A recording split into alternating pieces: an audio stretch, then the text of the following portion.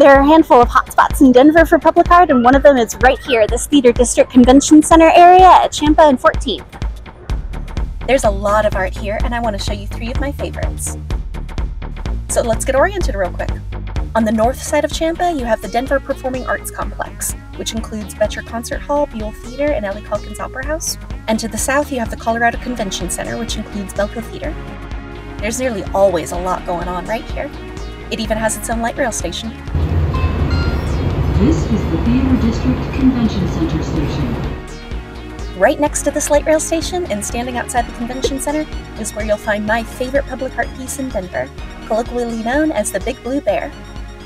The bear is 42 feet tall, and it's been here since 2005, almost 20 years. Its real name is I See What You Mean, which is a name that made me repeat it back to itself, because I do think I see what the name means. The thoughts of a curious creature peeking in on these huge windows. I feel a childlike wonder and whimsy looking at despair, and it seems to me like the bear is having those exact same feelings, peering in at the little humans in this giant hive they've built for themselves. It makes me look through the windows in the same way.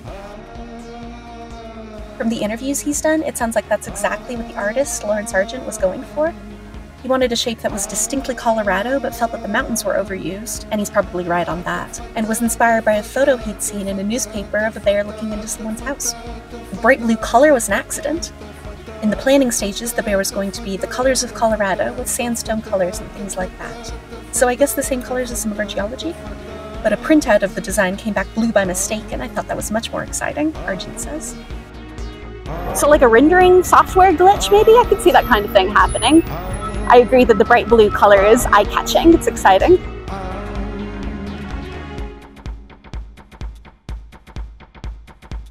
It may be a simple favorite to have, but it fills me with joy, and I think the artist would have been delighted to hear that.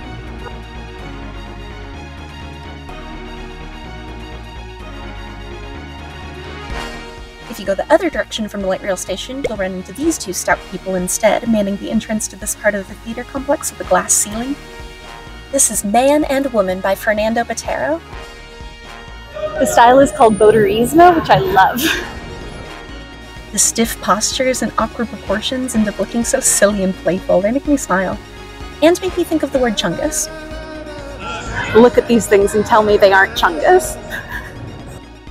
A lot of Botero's art is in Medellin, Colombia, where he's from. I'm glad Denver got this handsome couple.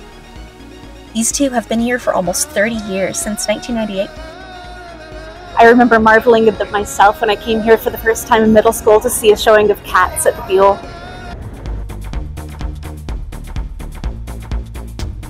But that's what you're seeing once you're already at the light rail station or walking up to your theater. Before you get here, the big statue that's going to greet you is more likely to be this one, simply called Dancers. It's west across Champa from the Big Blue Bear in an outdoor venue on Spear called Sculpture Park that's a part of the Performing Arts Complex.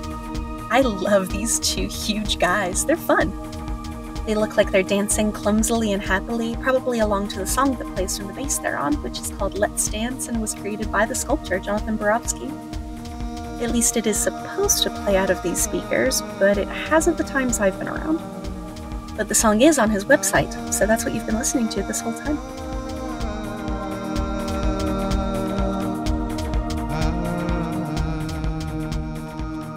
Borofsky makes a lot of guys like this in his sculptures. I like them a lot.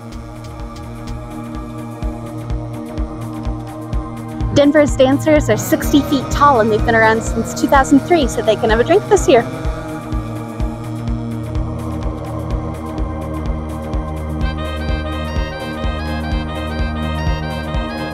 We'll definitely be coming back to this area soon to talk about more of the art that's around here, but for now, thank you for coming along to see a few of my favorites. Hit the like button if you liked it. If you live in Denver, what public art do you like? And if you live somewhere else, what public art in your area do you like or dislike? Leave a comment. And make sure to come back to see the next video about Splorin Denver.